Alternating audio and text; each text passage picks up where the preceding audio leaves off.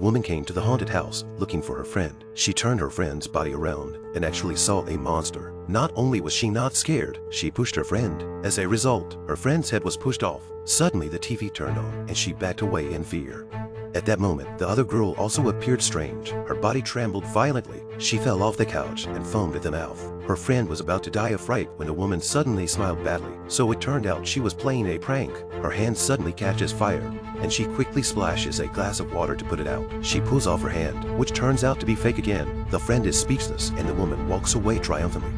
The woman realizes that something is wrong with the TV and she calls out to her friend, but the friend doesn't want to pay any attention to her. She turns off the TV, but it turns itself back on. The girl is frightened as the TV sprays water out. A ghost crawls out of the TV and the woman keeps shoving popcorn in her mouth in fear. The woman stood up and insulted the ghost, who reached out to grab her. The woman punched the ghost and knocked her down.